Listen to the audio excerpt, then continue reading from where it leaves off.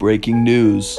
The Minnesota Timberwolves have traded Patrick Beverley, Malik Beasley, Jared Vanderbilt, and 4 first-round picks for Rudy Gobert. This is a absolutely massive trade for the Minnesota Timberwolves. They are now going to have an unstoppable front court with Anthony Edwards, Karl Anthony Towns, and now Rudy Gobert. It also brings a huge boost to their defense, as they were one of the worst in the league last year in defending.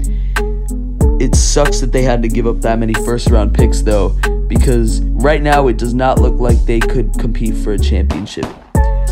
And giving away all that draft capital is going to suck for them.